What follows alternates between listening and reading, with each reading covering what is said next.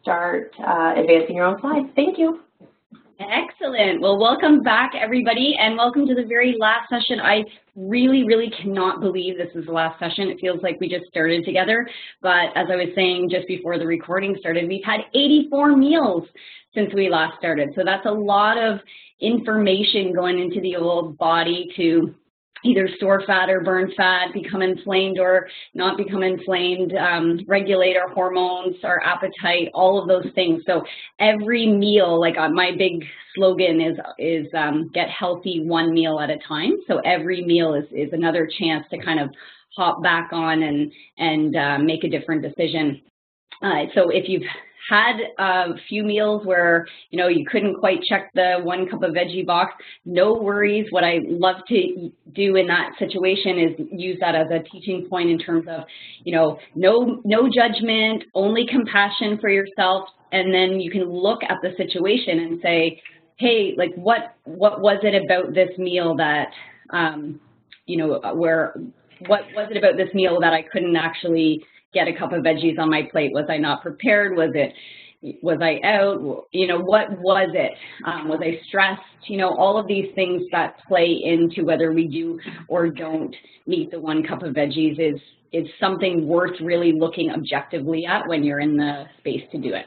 So today, I'm excited about today because I built these slides for today. So partly it's review. So you'll see some of the same slides that you've seen before just to kind of reinforce certain points. But the majority of what we're going to talk about today is actually came about from some of the questions that I received from you in terms of, some of the information that we went over that maybe wasn't clear. And so I've tried to definitely touch on all of those points so that everything becomes really solidified for you. So hopefully you'll find that useful in terms of the example that we're gonna kind of go through together. So it is probably gonna take the hour, and I'd love as much participation as possible, and there'll be lots of opportunity to do so. But I also want to let you know that part of the participation may require your calculator. So if you have your iPhone or your computer or whatever, or just a good old-fashioned calculator, you may want to get it out and just have it sitting there beside you. And we'll get to that in a little bit. So really the whole point of this program was to get us focusing on nutrient-dense food. And we talked on the very first day that probably the most nutrient-dense food that you could possibly eat is vegetables, because they're not very calorically dense. Like a cup of cauliflower, for example, would have like 40 calories. So it's not a lot of calories, but it's loaded, just absolutely loaded with nutrition. So in terms of nutrients per calories, veggies are your best bang for your buck. But we went on to talk about other things that are good bang for your buck, which are healthy fat, enough protein, fruit, starchy vegetables like beets and like kind of root vegetables, sweet potatoes, even wild rice, some like legumes too. So we've sort of talked all about nutrient-dense food, how to kind of compile that on your plate so that you're building a plate at each meal in a way that's going to get you the right kind of ratios that you're looking for. I am going to turn my video off again because, again, I find that distracting. So this is you've seen this probably in every session that we've had, but this is kind of, I'm air quoting here, but like the plate. Like when I teach courses, I call it the plate. So this is how I like to train people to think about building their meals, because while it's all well and good to say we should have this much % of fat and this % of carbs and this % of protein, not a lot of people really know what that looks like on their plate, which is why I prefer this kind of visual guide. So this is kind of the nutrient dense stuff. I guess what's not super clear here, because I highlight non-starchy veg, but I just mentioned the starchy veg that's certainly included that won't really push you into those upper 300 and some grams per day of carbohydrates like I used to eat. It'll still keep you in that 100 to 150 range that we talked about as being ideal. What we don't want to eat is a lot of processed food because processed food is probably the very definition of empty calories in a lot of ways. So it's going to be a lot of carbohydrate calories, but not really very high nutrition per calorie. It's a lot of artificial flavors and colors and chemicals. It's added salt and sugar in umpteen different forms. We've got those vegetable oils or seed oils that really drive inflammation within the body. So in a nutshell, the big message is to ditch the processed food. And it's really funny because at a certain level, I think we all kind of realize and know that someday we are going to have to kind of prioritize our healthy lifestyle, our healthy food and activity and all of this stuff. But I think we often feel invincible when we're young, especially thinking, oh yeah, I don't have to worry about that. I can get away with it. But I love this cartoon because it's sort of like, okay, doc, give it to me straight. Like, how many more days do I have before I have to switch to this healthy lifestyle? So I love that cartoon.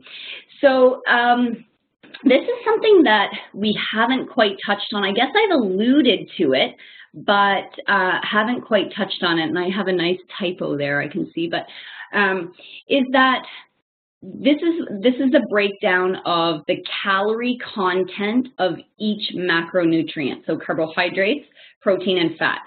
Carbohydrates and protein each have 4 calories per gram, and fat has 9 calories per gram.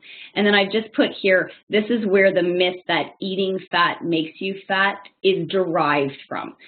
So by very virtue of the fact that fat has more than twice as many calories per gram as either carbohydrates or protein, that has sort of given birth to this myth that eating fat then will make you fat.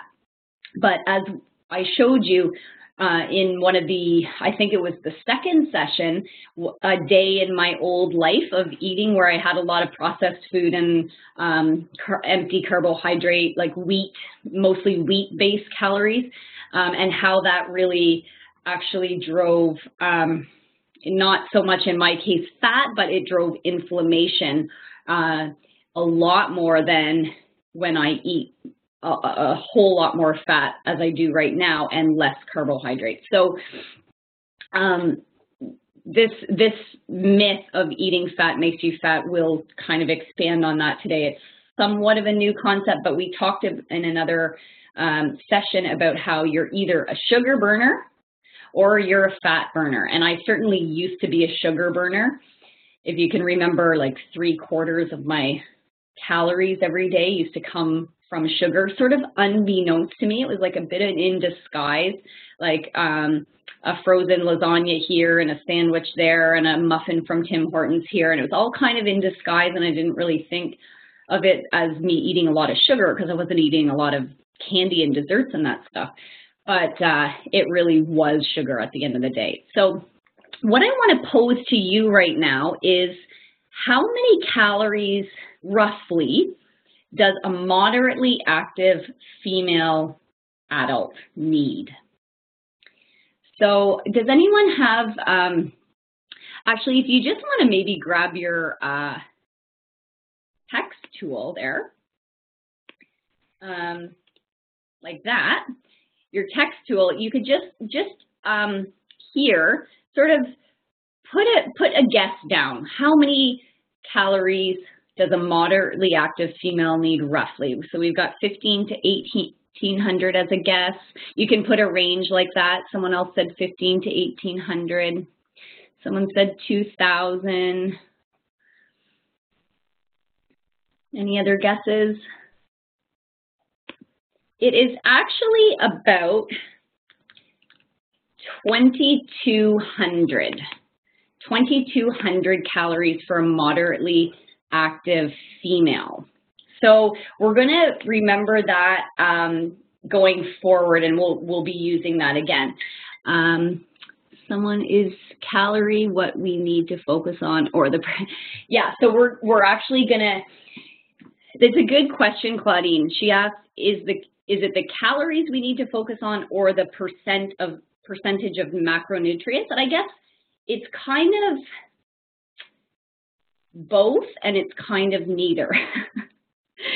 And what I would argue is that if we build our plates the way that I've just shown there in the last slide, like half to 2/3 of the plate as vegetables and maybe some starchy stuff like a sweet potato or a piece of fruit or some hummus or something, and then your own palm size of protein and drizzle it all in a few tablespoons of healthy fat, then you're actually gonna land without any further thought in the right calorie range and the right percentage of macronutrients. And we're gonna go through that exact thing today. So I'm gonna show you both calories and percent macronutrients today, but what I'm advocating is that it's good to know about this stuff, but we don't need to make it that complicated at mealtime, because we know as soon as we make it complicated at mealtime, people aren't going to do it. But I appreciate that people want the background understanding, the background knowledge as to why they're doing what they're doing, which is what I'm hopefully going to be able to convey today. So you remember my carbohydrate thermometer where I said that 100 to 150 grams per day is roughly where we're trying to land in for being a good fat burner, as well as not having inflammation gone wild in your body, like I used to have. So I took you through a day in my life, the way I used to eat, you know, the cereal and the orange juice at breakfast and the snacks and all of that. You can look at that in session 2. And where I landed on this thermometer was way up here. I think it was like 380 some grams of carbohydrates per day. And how did I feel? Well, I felt hangry, like really hungry and really angry every 2 hours when my blood sugar would drop. I had cravings, like sugar cravings galore. Sometimes I could use my willpower to not give in to them, and then other times I would just like completely binge and feel really bad about myself and then do it again the next day and kind of get in that spiral. So it was like really, I felt super out of control around food. And I always felt a little bit bloated, and I had really wicked joint pain, like they thought I had rheumatoid arthritis, and I think I shared that story. So I started getting worked up for that. And it really never occurred to me through all of this, even though I was a healthcare professional, it never occurred to me that my food choices were actually playing into any of these things. That's how kind of in the dark I was, which shocks me actually that we never learned all that stuff in school as a physical therapist. So the way that I eat right now lands me in this range quite nicely without weighing, measuring, or counting anything ever. I just eat according to that plate that I've laid out for you guys. And what do I feel now? I feel mildly hungry. Like it's sort of like it's not, the quality of my hunger has completely changed. So whereas when I was eating way up here, I felt like it was an emergency. When I got hungry, it was like, get out of my way, I need some food. And now it's like, yeah, I could eat. And this is after, like, I can go 5-6 hours without eating sometimes. And it's like, I can always go like about 4.5 hours before I need to eat anything. But often I can go longer. And then it's just mild hunger. I'm about 10 pounds lighter despite no change in my activity level. And my joint pain is completely gone. And a side note here is that my total calories, which we tend to get really focused on, my total calories were the same here as they are here. Like the calories are exactly the same, but the makeup of those calories or the quality of those calories has completely changed to the point where here it's very, very high nutrition per calorie, where here it was very low nutrition per calorie.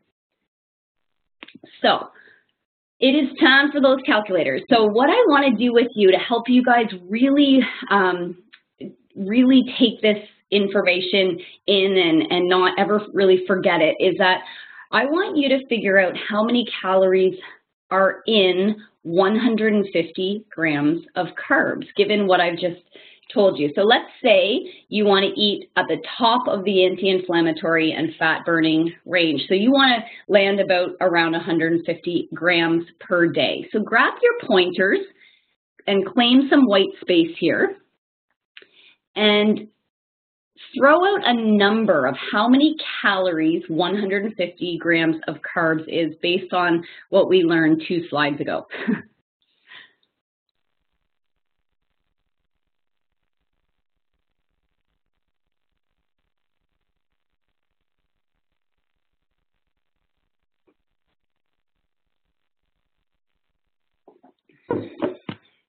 I see 16 as a guess.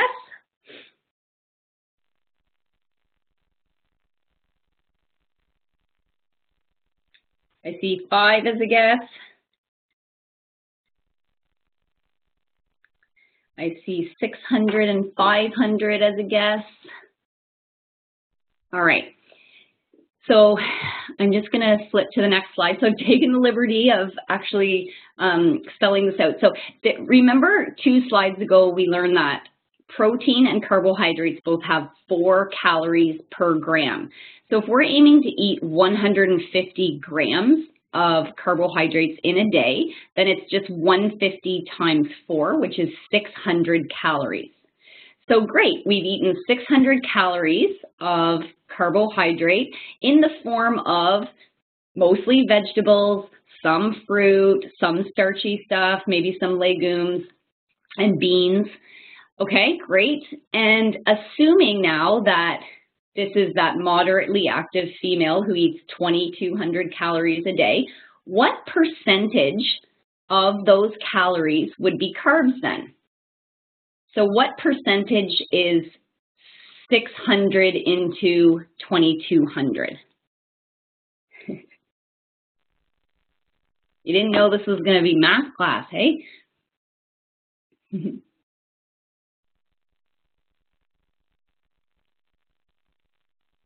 Okay, so we have a 36% guess. And again, Tammy, did you have a guess, or is that you in green? Oh, that's you, Joanna. Okay, good. All right, so we have a couple guesses.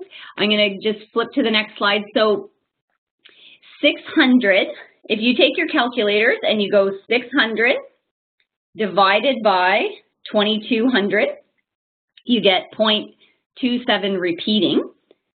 And then to get the percentage, you just multiply by 100. And that's how we get 27%.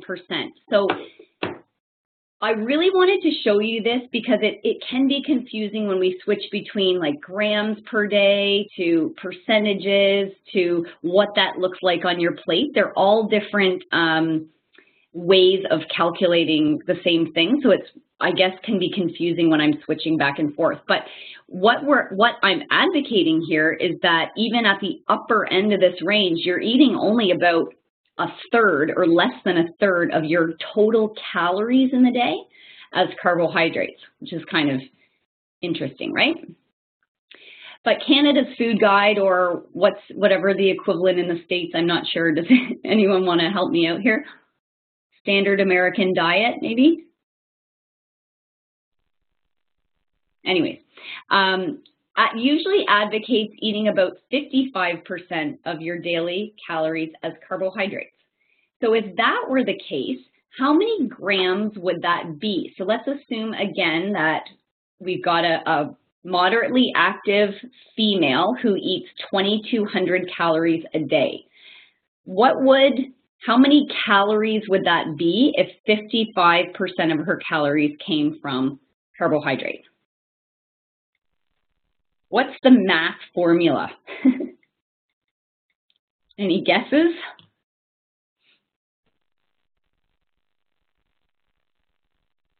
All right, I'll tell you. So in order to figure that out, you take 2,200 and multiply it by 0.55, so 55%, and you get 1,210 calories of carbohydrate. And then we know that every carbohydrate calorie is 4 calories per gram. So you go 1210 divided by 4 and you get 302. So really what Canada's Food Guide anyways is advocating is that we eat way up here in the danger zone. And remember my, remember my day of eating, which was way up here, and the way that I felt when I ate that, like hungry all the time, joint pain, extra weight, bloating that I couldn't get rid of. So when you hear from now on, you know, eat 55% of your calories as carbohydrates, you just have to, I guess what I'm trying to get you to do is be able to critically think, like, is that what's going to make me feel well, have energy, be able to burn fat, and instead of store fat, all of that. And you have to compare this with your personal experience too, like how do I feel when I eat one way or another? So remember we talked about when we eat a lot of carbohydrate, even if it's that disguised carbohydrate as, you know, cereal and bread and pasta and lasagna and all that stuff, that's kind of what I would call disguised carbohydrate. What happens is your blood sugar spikes. We then, in response to the blood sugar spike, produce a lot of this hormone called insulin, and insulin's whole job is to shuttle that energy into your fat cells. So it shuts off fat burning and puts you in a fat storage mode. And then if that goes on again and again and again, meal after meal, decade after decade, what happens is that we start to gain weight.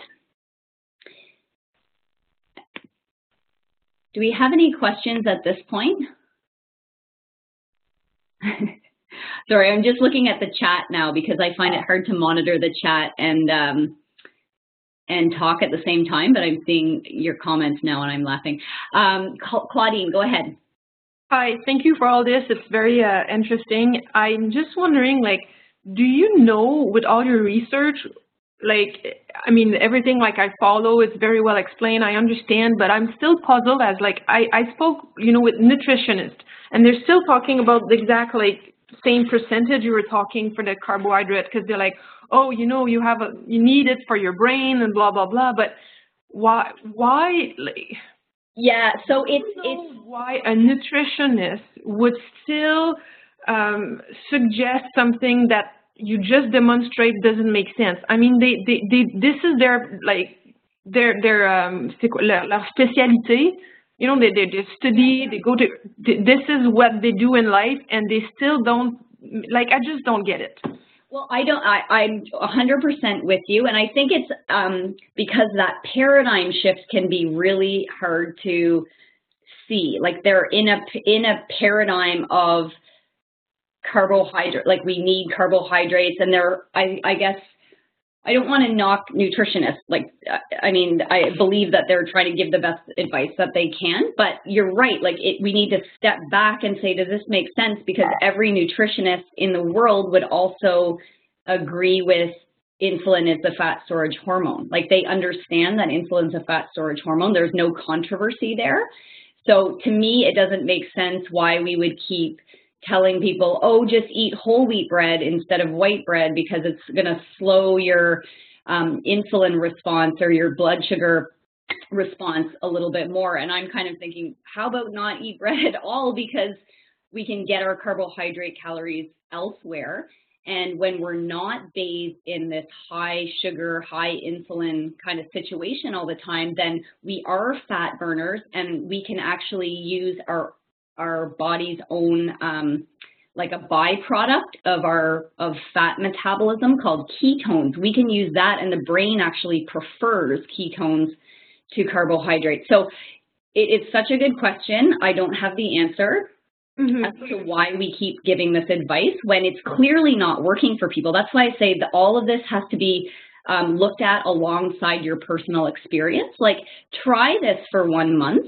Try eating the plate or real food for 1 month and see how you feel. Are you hangry anymore? Like, did you just lose 10 pounds and you didn't even try? Like, that's the kind of stuff I hear every day in my job. And I feel really passionate that this is, like, from everything I've seen, this works. And this is, you know, how we used to live like 10,000 years ago before we had all of this carbohydrate dense food at our disposal all the time. If you think about it, we wouldn't have had access to this much carbohydrate ever before in human history until like about 10,000 years ago and the advent of agriculture. Yeah. Okay, thank you. You're welcome. Everyone else good with that? So the reverse here is just, you know, as soon as you moderate your carbohydrate intake and kind of land in that 100 to 150, even if you're at the top of that zone, like at 150, like we just saw, you're still only maybe eating 27% carbohydrate, and that's enough to fuel your brain and some other cells in your body, like your red blood cells and some kidney cells that work mostly off of carbohydrate. But you become a much, much better fat burner, and then you start seeing your fat cells shrink and you have access to that energy, so you don't get those mid-afternoon, mid-morning crashes. Okay, we talked about this too as like protein. We can only metabolize so much protein, so it's kind of like we're either a sugar burner or a fat burner, and we're going to see like clearly that I was a sugar burner in my former life, and we're going to see today that now I'm a fat burner. So one other thing that I wanted to just really show you visually, because again, I'm a visual learner, and I think many people are. When we're talking about calories, and then talking about getting calories from carbohydrates or fat, this is what that looks like. So you could have an entire cup of cauliflower, or you could have 1 teaspoon of olive oil. Both of these things are very, very healthy, and they have a place on our plate, as I showed you at the beginning. But look at the size difference. So when I say that maybe we're striving to eat equal amounts of carbs and fat, that doesn't mean equal quantities. It just means equal calorie content. But look at the huge size difference between a full cup of cauliflower and what that would take, the space that would take up on your plate, versus like what you would put in your dressing, your salad dressing. So I hope that kind of helps to sort out the calorie thing and why, you know, even though I'm recommending, yeah, you eat enough fat, it doesn't take up a whole lot of space on your plate, and your plate is still going to be made up of mostly plants. Any questions on that? Awesome. Okay, so this is the most fun part of today's presentation for me, is that I get asked all the time from people, and several of you have written into me and asked, like, okay, so what would you eat in a day? So I thought it would be a nice demo to go through like a typical day. And so I can read this out, or you can read it, but what I want you to think about is that plate. Like what I put at the bottom here is I never, ever, ever measure, weigh, or count anything anymore. Like I never concern myself with percentages of that pie at all, like carb, protein, fat. I never think about that. I just eat the plate, and the plate lands me in the right zones for everything. But for demonstrative purposes today, I really want to take you through my typical day. So think about the plate when you think about my breakfast. So I would typically have like a 3-egg omelet, which most of the time turns into a scramble because I always mess up the flip. Like my husband is amazing at flipping omelets, but I'm just a disgrace when it comes to flipping omelets. So my omelets turn into scrambles. So 3 eggs with like a cup of veg, maybe a slice of prosciutto. I top the whole thing with maybe like a quarter of an avocado, a quarter cup of salsa. I have a side of blueberries and 2 cups of coffee with heavy cream. So this is like a very typical breakfast for me. And when you think about the plate, it all kind of fits, right? So most of it was veg. I had my palm size of protein, which was the 3 eggs and the prosciutto. And then the healthy fat, I've got healthy fat in the avocado, which is on top, and the cream, which is in my coffee. And then my carbohydrates are coming from the blueberries. So that would be like a breakfast. And then usually I'm not hungry between breakfast and lunch when I eat like this.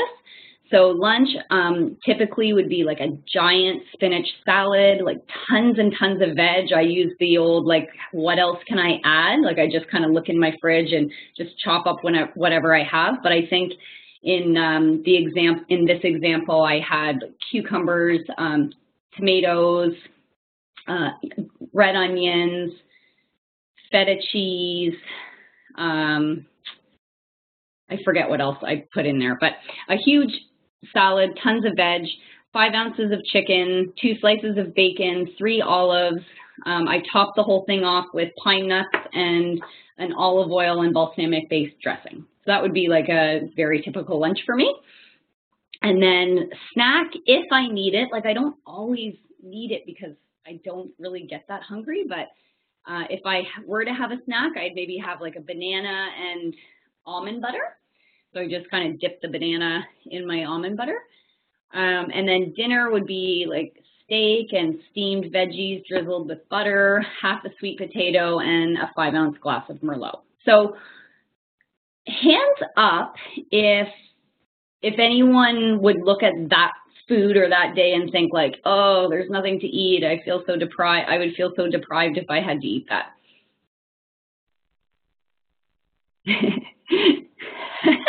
I love it. Hands up if this looks like a pretty yummy day of eating. Cool. Yum, yum, yum. Awesome. All right, unanimous. Okay, now the fun part. So what I did, just for demonstrative purposes, again, super demonstrative purposes, not that I would advocate you do this all the time, but I went on to fitday.com, and this is a free online nutritional calculator that if this kind of nerdy stuff like interests you and you're curious as to kind of the breakdown of what you would eat in a day, I would encourage you to go on and do it. It's very, very easy, but this is my whole day of what I just laid out to you, put in through a nutritional calculator. And I realize you're not probably able to see this, but it's this is calories, this is fat, carbohydrates, and protein. So it breaks every single little thing down and gives a total. So the total calories that I just ate in my typical day are 2,338. So we just talked about a moderately active female needing around 2,200 calories in a day, and I would say I'm an active female because I am training for a marathon. So the fact that I'm eating a little bit more didn't stress me out whatsoever. And then I ate 146.8 grams of fat in that day, 123.5 grams of carbs, and 123.8 grams of protein. So back to my carbohydrate thermometer, I landed like pretty much as in the middle of that anti-inflammatory fat burning zone as you could possibly be. And I've never measured, counted, or weighed a thing. All I've done is eat according to that plate. But that's kind of, I guess, the very biggest take-home point from this whole course is that when you eat according to that plate, you just kind of land in there without having to weigh, measure, and count. Yeah, Joanna? So Carolyn, I would love to know, in all of your work with individuals, have you ever experienced someone who follows that kind of a day of eating regularly and for some reason doesn't lose weight? Have you ever encountered that? I have encountered people that are slower to lose weight than others. So I've actually worked with several people who who follow this to a T. They would eat a day like that, you know, meal after meal, like 84 meals in a row, and they're like, hello, what is going on? Like, the scale hasn't budged, and they're very frustrated. And typically, those are people that have been, how do I say this? Like, they've kind of beaten their body up for many years and maybe even decades prior to coming to see me. So I would describe a person like that as more like metabolically broken. Okay. And sometimes it takes them longer to respond. So while, like, for example, when I kind of switched to eating like this, I noticed a difference like within 10 days. I could go for 5 hours all of a sudden within 10 days. And I felt amazing and my joint pain went away and I was very quick to respond. And then I get these other people that do it very much to the T and they do it for 3 months and nothing happens. And then in the 4th month, it's like piles of weight fall off. Interesting. So I've never worked with anyone who actually does it. You know, like they're not cheating all the time type thing. You know, don't have to be perfect, but they're doing it mostly, like 80%, you know, and not lose weight. I've never worked with anyone like that. It just takes some people longer for their bodies to respond. Exactly, exactly. So their metabolism is just like slower to kind of move. Yep. Okay, thanks for sharing. Cool. So, so I took the liberty of making another pie graph, not because I think that you need to do this, but just to show you visually that my typical day of eating is like over half fat, like 56.5% of the calories that I take in are fat. And now think about what I just told you that was. Like, where did that fat come from? Like, can you guys just grab your pointer and put it within this big red section of the fat and tell me where the fat came from? And I'll start off by offering up this one. Okay, so my morning breakfast I had a quarter of an avocado in there. And when I actually have the breakdown right in front of me, so my quarter avocado was 7.4 grams of fat. Yes, avocado. The heavy cream, yes. The heavy cream was 3.3 grams of fat. The olive oil, I put 2 tablespoons of olive oil in the dressing for my lunch, and that was 27 grams of fat. Jennifer Campbell, olive oil. Tammy Kingston, yes. So olive oil is not bad for you. Olive oil is amazing for you, but it's going to rack up your calories. Like 2 tablespoons of olive oil is 27 grams of carbs and 239 calories, and that was all in my lunch. Yes, the bacon. The bacon wasn't actually as bad as I thought it would be. It was 4.2 grams in 2 slices of bacon in my salad at lunch. Yes, the eggs, 17.6 grams of fat in my 3 eggs at breakfast. Butter, yes. Where did it? Oh yeah, the butter was my dinner. The butter had 17.3 grams of fat in 1.5 tablespoons of butter. So can you see, like, I hope that this is helpful. What I think might also be helpful is if we move our pointers to the carbohydrate, the orange one, and just kind of brainstorm where my carbs came from, because we're talking about trying to get carbs from certain real food sources as opposed to like processed food. So where were my main carbohydrates?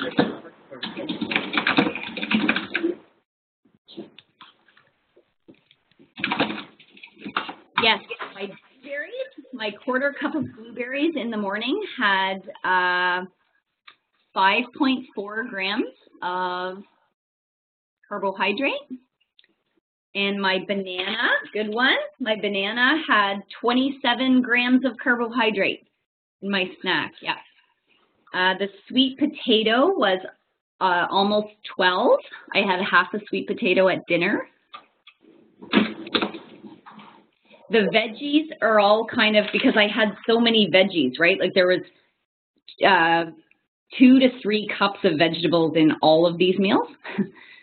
So but mostly non-starchy, I would say, were mine. So they're pretty negligible, but they still add up. Oh yeah, and the wine. Anyone curious about the wine?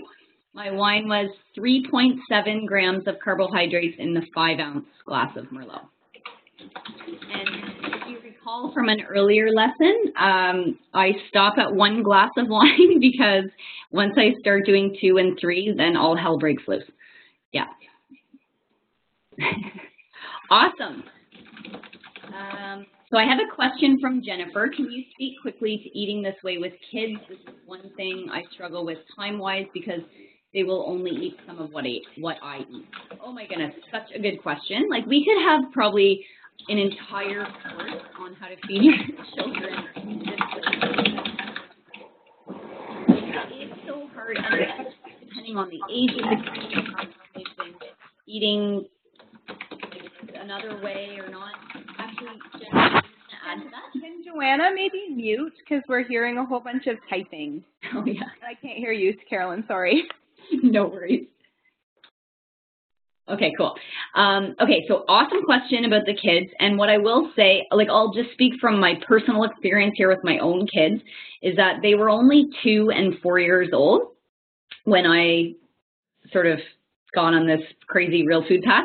So even though they were heavily entrenched in their goldfish crackers and Cheerios and pasta and all the stuff that kids love, the bland beige glop, it was still tricky, like especially for my 4-year-old, because he was old enough to be like, no, this is not what we have, you know? So all I'll say is that it's absolutely possible. Like right now, my kids eat 100% the way that we do, but it's a slower transition, like a much, much slower transition. So I'll give you an example of one of the things that that I did is, so my kids loved vanilla yogurt. So when I looked at the nutritional facts on the yogurt, it was like 27 grams of yogurt in every serving that they had, even though I thought like vanilla, that's not so bad. So I wanted to transition them to plain yogurt, but I knew there was no way that I was just going to be able to fool them and just start giving them plain yogurt without backlash. So what I did was I would buy a tub of vanilla and a tub of plain, and I would mix them together. So I would mix them like 3/4 vanilla to 1/4 plain at first, and they really didn't notice the difference whatsoever. So that was fine. So I knew they were getting like 25% better yogurt than they were in the past. And then just slowly over time, like over about maybe a month, I slowly changed the ratio. So then they were having half and half, and then they were having 3/4 plain, 1/4 vanilla. And then finally they were having all plain with maybe like a teaspoon of maple syrup in it. I still do that from time to time with the kids. So, so yeah, and I just like expose them really slowly. Like you hear this a lot, is just like present them with stuff on the plate and don't make a big deal of it, and realize that, yeah, a lot of it will just come back to the, like it'll stay on their plate by the end of the meal, and that's okay, and present it again. And yeah, I'm happy to have another conversation about this, but like I said, it could be a whole thing on its own, because trying to get kids on board is a little trickier, especially I think I've heard from people that have teenagers that it's even more of a trick, or a little more tricky with teenagers than it is with younger kids. So yeah, I would just say try to really capitalize on the things that they like. So yeah, they like cucumbers, maybe present them with like a carrot stick along with their mostly cucumbers, you know, stuff like that. All right. You're welcome. Okay, so moving Oh, yeah. So moving on, the advice really does boil down to simple stuff that I've told you before, but Michael Pollan loved this quote: if it came from a plant, eat it, and if it was made in a plant, don't. Oh, sorry, we've got 2 questions. So Rachel, do you want to go ahead? Sure. I know you want to move on from the children's stuff, but I do have a question about that. My kids are really great about eating their vegetables and eating fruit. They're fantastic about that, the way that their lunch cans are laid out. But what I struggle with is the main part of their lunch. Some ideas to put in there. You know, they absolutely will have their carrots and their cucumbers and peppers, all of that stuff, no problem. All kinds of different fruits, no problem. But I like to give them, you know, like a main part of their lunch. Yeah, I so hear you. Okay, here's what I do with my kids' lunches. And this, like, kids are creatures of habit, just as adults are. And I find it really interesting because my kids, I feel like sometimes like a bad mom because I just like put the same thing in their lunch every single day almost. And, but they love it. Like, they love getting the same thing in their lunch. So I'll tell you what goes in their lunch like every single day. Is a fruit cup, like an unsweetened fruit cup, a Baby Bell cheese. I put a big thing of veggies, so same as you, Rachel, is like carrots, peppers, and cucumbers, because they love all 3 of those. But whatever your kids love, like give the ones that are their most favorite. This is so bad, but the only thing, just like you, Rachel, like they'll eat so much stuff at home, like protein-wise. They'll eat sausages and chicken and tuna and hamburgers and all kinds of stuff, but the only thing that they will eat in their lunch is bacon. So I put bacon in their lunch like every single day. Like they won't anything else that I try to put in for a protein, it just comes back home. So that's just a maybe unique thing to my kid, or maybe your kid's like that too. What else do I put? I put yogurt with a little teaspoon of honey in it. I put these energy balls that I make, mostly like I use seed butter and coconut and dates, and the recipes on the website, and I can share it with you guys. They're called Primal Poppers, but I always make those on the weekend, so I put one of those in their lunch. I put apple chips. I buy these apple chips from Costco. They are so amazing, so crunchy. The kids love it. And sometimes I put these seaweed papers. What are they called? Seaweed snacks. I also buy them from Costco. And I put those in their lunch. And sometimes I put grapes or raspberries or whatever fruit I've got in the fridge, and sometimes not. So that's like every single day. And then water. That's what they drink, eat. Does that help, Rachel? Yeah, that helps. I think the apple chips and the seaweed snack, I don't know if they do the seaweed snack, and the energy balls, I guess that gives it a bit more substance to the meal, I guess is what I'm looking for, because they, you know, they're running off a lot of energy during the day, and I feel like if I'm just putting fruit and lots of vegetables and fruits and like a cheese stick, it's not enough. It needs to be like, how do I move away from the sandwich? Do you know what I mean? And they're not really big thermos kids. That once in a while they'll be okay with having soup or something, but they don't love having that. So I'm just trying to figure out how to get away from the, you know, cheese and crackers and sandwich for that main part of their lunch. So thank you.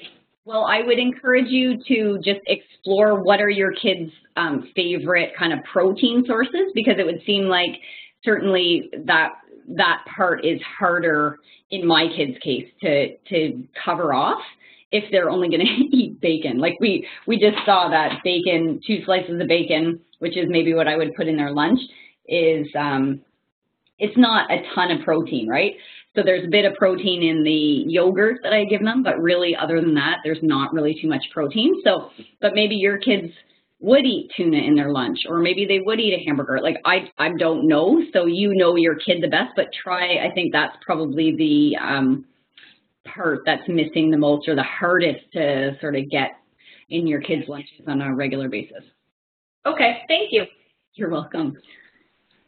Yeah, I wish we could have a whole session on kids, man. But yeah, love this quote and this one as well. I think I've introduced these before, but if your food can go bad for you, if your food can go bad, it's good for you. And if your food can't go bad, it's bad for you. So that's always a really good way to live by. Claudine.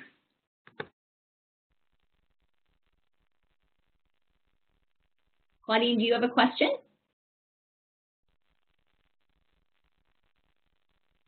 Right. Hello, hello. Hi. Hello, do you hear me now? I can hear you now. Go ahead. Oh, sorry. I was completely doing the opposite, I guess, sorry. The slide we saw recently, and it was like 38, 35, 37% of either both carb and fat, and about 25% of protein. It's different from that one. So really, it doesn't matter, or what is? Really, it doesn't matter so much. Some people will need more carbohydrates, especially if you're just transitioning to this way of eating. Okay. I don't really want you to aim for any particular any particular percentage ratios necessarily. Mm-hmm. I would say eat according to the plate, and if you feel like, wow, I don't quite have enough energy, or I feel low, then, you know, maybe you eat a little bit more and kind of just play around with it and see how you feel, but try to make those decisions as intuitively as you can. Like, you may not be able to go straight to eating this much fat, although what did you think when you saw what I would eat in a day? Like, it doesn't kind of look like a lot of fat, does it? Yeah, because this slide has to do with the calorie, right? Exactly. Yeah. So even though, you know, my omelet and my salad and my steak and veggies and my banana and almond butter, like, it doesn't look like, wow, she's eating so much fat. But I guess I just wanted to show you that when you're getting your fat from those healthy places and knowing that fat sort of adds up quickly in terms of like a bit of olive oil here, a bit of almond butter there, you can certainly get like over 50% of your calories from fat fairly easily. And then guess what? You become an amazing fat burner, and you're satiated, and you're not hungry all the time. And so it's not that you're trying to go for any particular ratios. Like, maybe at first you get a little more in by way of the carbohydrates. Like, maybe you have a little more fruit than I did, or you have rice or lentils or something, and that would push this carbohydrate piece of the pie quite a lot bigger.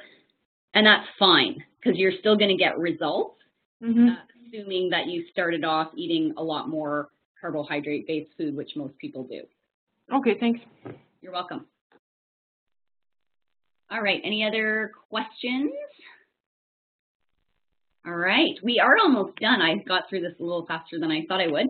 So there's those two things to live by. And then, so what are we eating? Like, this is a reminder of some slides I showed you at the beginning, but the way I like to kind of get more veg, more nutrient density in is by making kind of rice substitutes with cauliflower, broccoli, or carrots.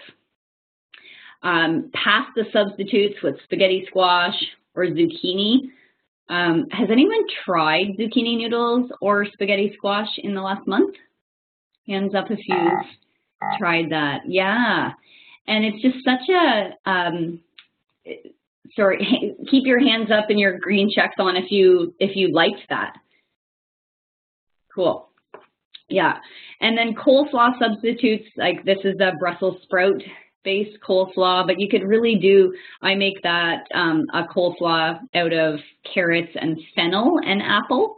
So it's like, you know, it's just kind of expanding out your options and kind of thinking, getting away from always like rice and pasta and sort of thinking, what else could I have that's more nutrient dense per calorie, less kind of empty calories, and go from there. And the sky is totally the limit. Like, you could Google any one of these things, like Google spaghetti squash-based entrees or spaghetti squash-based side dishes or whatever, and like you would just be amazed how many things come up. Rachel, go ahead. Sorry, I still had my hand up from before. Claudine, go ahead. Yeah, I was just wondering, like the spaghetti squash and zucchini noodles, like I try to eat as much from the scratch as possible, but I found out that it's sometimes hard for me. Do you have ideas for that problem? Like it's sometimes hard to find like the sauce, the thing that you put on it. Like let's say I have veggie, yes, I have like a protein, but you know, I'm counting on this little sachet de poudre, like a powder, like Norse, you know, Alfredo sauce, or you know, this things and that. And I know it's probably not awesome, but do you know like brands or quick, I don't know, like way to make healthy, all kinds of sauce?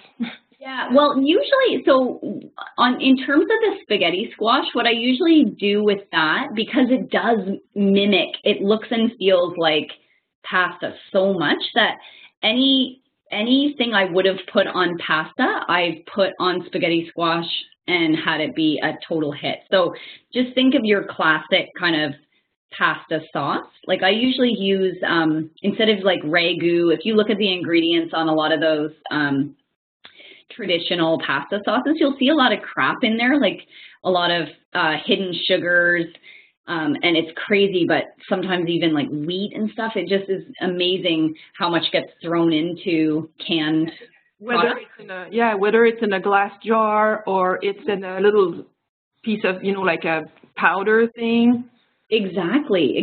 So what again, I'm such a Costco junkie, but I buy marinara sauce from Costco. So I use this marinara sauce as the base for any of the meat sauce that I make that goes on top of the spaghetti squash. And I usually put a can of tomato paste in with it as well. But you could use like diced tomatoes and a can of tomato paste, and then all your like ground beef or ground turkey or lamb or like whatever kind of protein you want in there, and then just your onions, tomatoes, mushrooms, garlic, like whatever you would normally put in a sauce. So that would be kind of a traditional sauce.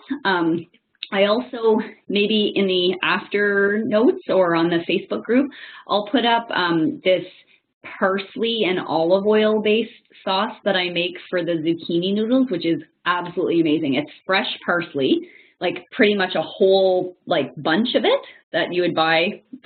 Think of the size you would buy at the store. And then I throw it down my food processor with like salt and pepper and garlic, and then I turn it on, and then I just put enough olive oil to kind of get it into like a sauce consistency. And I throw that on top of the spaghetti, the zucchini noodles, and it's so good. It's amazing. Okay, so to save time, there's not necessarily a brand of product that makes us just like add water or add something, and there's not really that doesn't really exist, right? Not that I can think of. Like, no, you're still kind of. I was just wondering. Yeah, sorry. But in terms of, again, the big rocks, just switching from the spaghetti to the spaghetti squash is like, that's your big rock, you know? And then if you're still using the Knorr, or the, what does my mom always use? Oh my gosh, what is that stuff you'd always put in soup? The powdered stuff. Anyone? OXO? Yeah, OXO.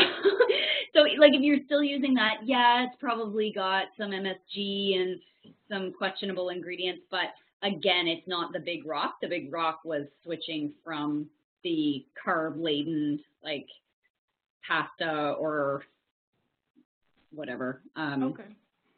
Yeah. It's like the mayo and the ketchup. I saw some recipe, but I think it's awesome, but it doesn't seem to stay in the fridge for long. So that's where I'm like, it's not. I would say get a handle on the big rocks and the making your own condiments. That's something that can come later, because I think thinking that you have to do all that right off the bat just sends people into overwhelm, and it's really not necessary for the return on investment that you're going to get. Okay. Yeah. All right, thanks. I will share, Rachel, I will share the Brussels sprout recipe. It is on our website, but the website, it's hard to find the recipes on there. I'm sure I'm in the middle of having my website redesigned, so I'm hoping that it's a lot more user-friendly very shortly. Okay, so these are just some more pictures of things that I might eat, just to give you some more ideas. We talked about egg muffins and omelets and throwing veggies in a smoothie as kind of more traditional breakfast options. We talked about that the first day, I think. We talked about the strategy of monitoring whatever gets measured gets managed. This is a very long-standing kind of mantra, I guess, in business. So if we're not measuring, and I think that's true for a lot of people, is that, you know, maybe we hear this advice of like, eat this and that and whatever, and we get so overwhelmed that we don't measure anything, and we have no idea how many carbs we're eating or fat or anything, because we find it all so confusing, and we have to get out our calculators and all of this stuff. So what I like to do is just getting people like measuring a few of the big rocks, like eating a cup of vegetables at every meal. It kind of gets you most of the way there without having to do any further thought. So feel free to use this sheet that I've provided for you for this challenge. Use it whenever you need a boost, whenever you need kind of another challenge to take on. If you feel like 3 months down the road that you need another boost. We talked about the strategy of convenience. So this question is something that guides so many of my decisions in the kitchen, is how can I make it as simple and convenient as possible to eat vegetables, because we know they're not as convenient as pretty much any other food to eat, but we also know that we need to eat them. So how can we make it as simple and convenient as possible? Then all kinds of solutions kind of roll themselves out on a red carpet, like, oh, I could have little chopping sessions with my kids, and we can cut up, like, wow, you can cut up tons of vegetables in half an hour, you know, and then they're ready to go, and then it's just as easy as like a bag of chips. So stuff like that. We talked about the strategy of scheduling. Somebody brought this up on the first day, and I love this Stephen Covey quote: the key is not to prioritize what's on your schedule, but to schedule your priorities. And I think a lot of people would say that eating well is a big priority, but we don't always kind of follow through with that. And so I try to help people with the follow through. Okay, what's standing in your way? How can we kind of make this more of a priority without sort of sending you into overwhelm? What about storing the veggies? How long are you able to keep them fresh in the fridge? This actually doesn't even come into play in my family, because I cut up so many vegetables and I think, like, oh my goodness, it's not like we're never going to get through all of these. And there's 4 of us, right? And we get all through them all in a couple days, and then I'm having to cut up more. So how long do they keep in the fridge fresh? I would say probably 3 or 4 days. If you do a big chopping session with your veggie tray, let's say, 3 or 4 days. Obviously, stuff like peppers may not last as long as something like carrots in that cut up form, but in our house anyways, the peppers always go first. All right, so don't forget, now I'm not sure if people have signed up. I do have, actually last week, Joanna sent out or attached to the after session email this 1 week meal plan. So feel free to peruse through that. This is a picture of everything that went into the 1 week meal plan. And I don't have the meal plan. The cover page looks like this, but there's another page that has all the meals, like meal 1, 2, 3. And if you just hover over the writing on each one, it actually hyperlinks to the recipe. Any of the ones that require recipes, it hyperlinks right over to the recipe. I think the Brussels sprout one is on there actually, Rachel. Question from Rachel. Go ahead. I just had a quick question about the Wiener bread, because I made some and it's green all on the inside. So what made it green? I should give like a big warning. So I think in the recipe I say use either sunflower seeds or sesame seeds. And whenever I make it, I always use sesame seeds. I don't know why. They're just the ones that I have most available. But if you use sunflower seeds, it's something about the chemical reaction of the sunflower seeds and the baking soda that turns it green. And so I get all these like frantic emails and phone calls from people being like, oh my gosh, I just made it. How could it have gone bad already? And it's not bad. It's just the chemical reaction. That's what I figured must have happened. I figured it was the sunflower seeds, but I thought I would just check. Yeah, that's it. So if it bothers you, or maybe if it bothers your kids to eat something green, then I would just say switch to the sesame seeds. Yeah, thank you. You're welcome. All right, and I think we're on our last slide, which is big mucho gracias to all of you. Huge thanks and gratitude for coming into this program and allowing me to kind of share with you everything that I've learned. I had so much fun, like so much fun with it. And if you have any questions, actually, this is the next one. If you have any questions at all, we can take a few minutes now, or don't hesitate to contact me through email and the Facebook group. Like the Facebook group, if people find it useful, can live on. I'm willing to do that. So let me know. Any questions at all?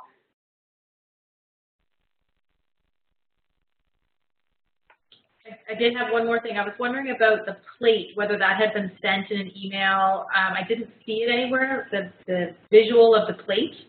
Okay. Joanna, I believe, did we send that one in the first after session email or second one? I can't remember which one, but we did send it. But you know what I'll do, everybody, is I will, in our after session email for today, what I'll do is I'm going to resend everything that we've attached and to all the emails, just in case anybody's missed them. And that way, you know, you don't have to go searching through your emails again. And also, please note that we will be having a survey that I'm going to include in that after session email, and we'd really love to get your feedback on how you felt the class was. So watch for that too, and please do take care of it. And Carolyn, a round of applause to you. As you can see, everybody's been giving you rounds of applause. And what a great program this has been, and so challenging and informative and just wonderful. Yeah, I really, this is the first time I've ever done anything like this, and of course I was wondering how's this all going to go to everyone, but it's been so much fun and like just such a great thing. I really hope we can do it again. Are there any final questions for her? And the Facebook group is still up. Do you want to leave it up for maybe one more week just for any burning questions? Or? Yes, absolutely. Yeah, I'll leave it up, and certainly you can private message me through there if you've got personal questions, or send me an email at carolyncoffin@simpatico.ca. I'm happy to answer questions. Perfect. Well, it looks like no one has any questions right now, so thank you everybody for participating with us. Please remember that when you see on our Facebook pages or in the newsletters that we send from MFS US, that there are lots of virtual programs that are going on. Not always as interactive as this one, because this one was so amazing, but we do have lots that are happening. And so just watch for those in on social media and in your local and the national newsletter. So thanks everybody, and you're welcome to leave whenever you'd like. I can stay for a couple minutes if